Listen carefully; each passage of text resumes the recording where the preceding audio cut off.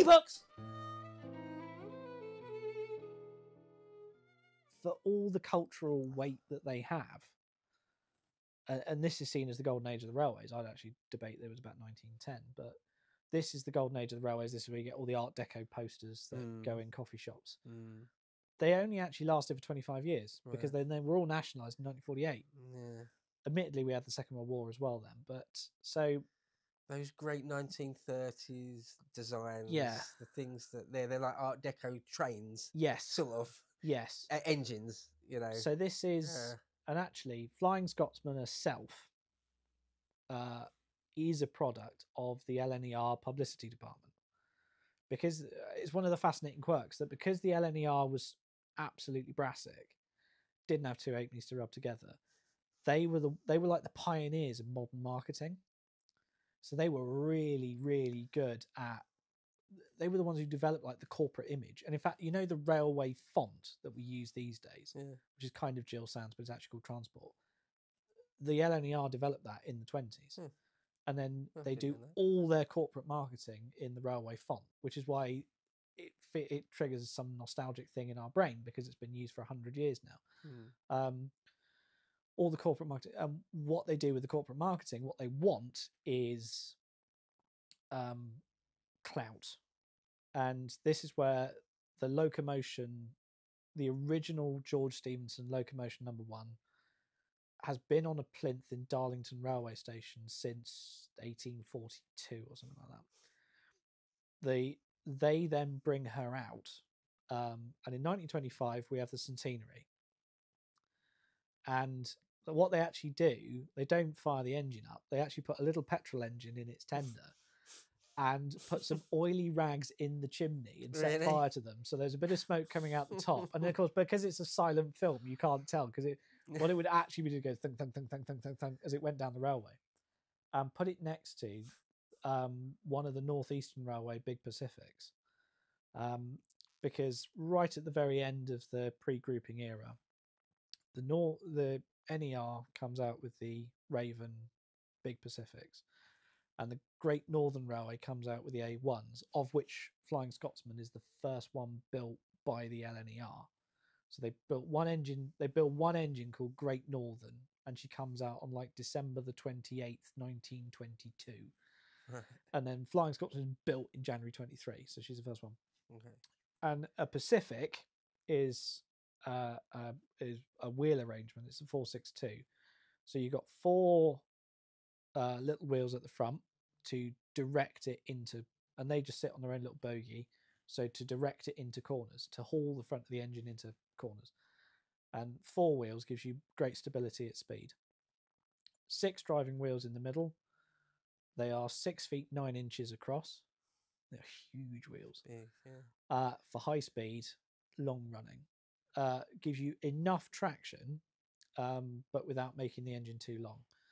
And then what she's got 2 little wheels at the back, again like the patentee, to support an enormous firebox. All right.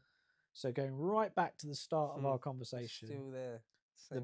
The big wide firebox is partly for your steam raising capability, because if you've got a big grate, you can have a big fire, and that means lots of steam. But it's also, as you're going from London to Scotland, that fire is getting covered in clinker.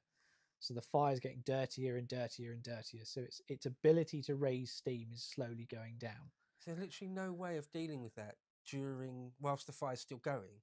There is now. Oh, okay. But not in the 20s. Okay, no. What you have to do is, when you get to the other end, you have to work with the irons, which are like a massive long shovel and a big long dart. You know, there's 8-9 feet long, made of an inch bar with a point on the end. And you have to go in through the fire yard door and sort of smash it all up into little pieces, as best as you can, and shovel it out. A horrible job. Yeah. Really horrible, nasty job, and dirty job, because all the ash, of course, it's absolutely red hot. So the moment you take it out the door, it goes, poof, and there's just dust everywhere, and it tastes horrible. But if you've got a big wire firebox, you can get to Edinburgh before that becomes critical. Okay. The LNER marketing department get a hold of this.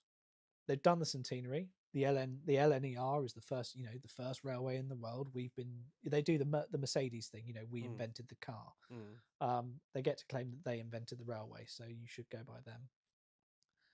They also then do a press non-stop run from London up to Edinburgh. And after the railway races in the 1890s, the absolute speed becomes less of an issue. I think it's because some of them got quite close to having quite a massive accident. So they all sort of had a gentleman's agreement to actually back it off a bit. But the LNER rip up the rule book and they go, right, it's not going to take us 8 3/4 hours to get to Edinburgh. We're going to do it in 6.5. And everybody goes, oh, that's going some. The really simple thing they do, and it's such a genius little thing, was it used to be it would take you 4 hours roughly to get to York, crew change, and then you do the next 4 hours. Or back before then, it would be an engine change because you change companies. Running a steam engine continuously at high speed for that length of time is not advisable. So what they do is because things start melting. No, the crew wears out. Oh, the crew. Yeah, the crew wears out. Oh, the shoveling of the coal and the sweat and the heat, and right. they need a pea and a sandwich. Right. So what Gresley comes up with is a corridor tender, and through the tender, under the bunker of coal and through the water tank, in the Flying Scotsman, there is a little corridor only about 18 inches across. So you can shuffle in through it, and then you open a little door into the cab, and at speed, the Scottish crew comes out, gives the English chap a tap on the shoulder, they swap into the seat, and then he goes back through. And then the first compartment in the first carriage is for the crew. So he can sit there, he can have a cup of tea and, eat his sandwiches and job well done. It now means he doesn't have to stop. So they have a massive, we've now knocked 25% out of the time it is to Edinburgh. Amazing. Yeah.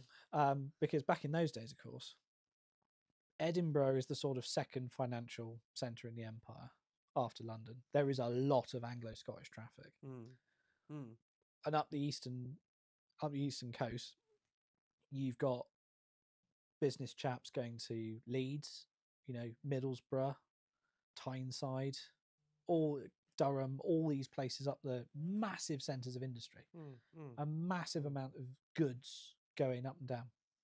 And because they don't have Zoom, there are people do proper business trips. So a chap from Newcastle will go and see his accountant in London. So there's an enormous amount of traffic going backwards and forwards. Big press trains like that get the railway traffic. Right. And then so the Scotsman does that in the 20s, have the Great Depression. In 1933, I think it is, they strap her to the dynamometer car, which is a scientific test car.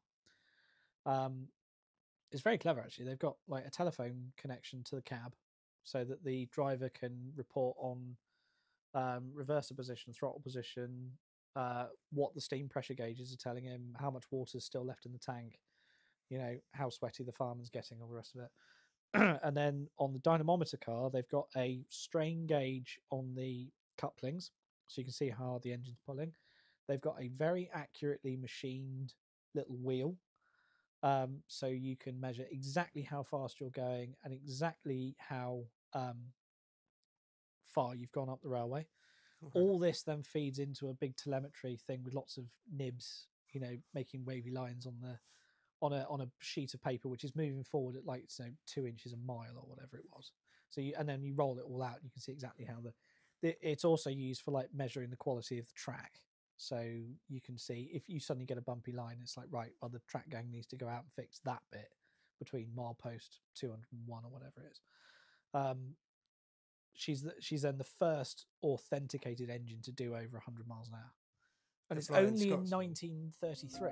Yeah. We hope you enjoyed that video, and if you did, please head over to lotuseaters.com for the full unabridged video.